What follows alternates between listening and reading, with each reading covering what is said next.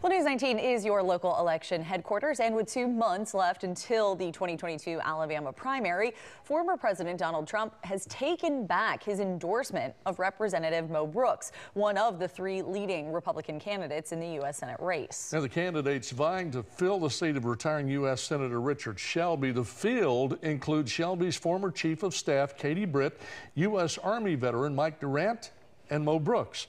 News 19's Kayla Smith joining us now in the studio with the latest. Kayla?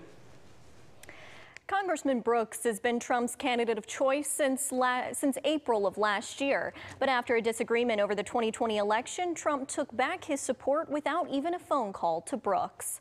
According to Brooks, former President Trump, as recently as last month, called on him to rescind the 2020 election.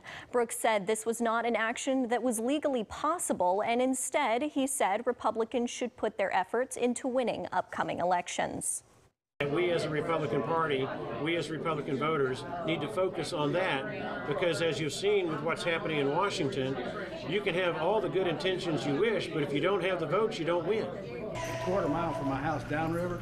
Polls have shown Brooks falling behind his opponents, Durant and Britt.